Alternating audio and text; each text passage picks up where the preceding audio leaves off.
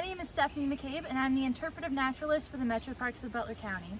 I was out hiking today at Rentschler Forest Metro Park on the Cascades Trail and I found this broken twig on the ground and I wanted to share it with you. Now this is from what's called a tulip tree. Some people also call it a poplar tree. And this is really cool because their buds are forming right now. And so you can see here, they have buds of different shapes that are growing at different points.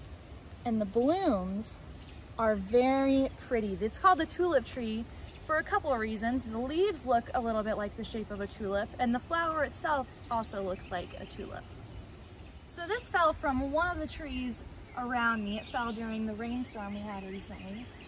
Now the tulip tree is one of the tallest trees in Ohio. It can even grow up to 50 feet before growing a single branch. So finding these buds and finding the blooms in the trees, if you get to see them when they fall to the ground, it's a really special treat because they're very difficult to see up so high.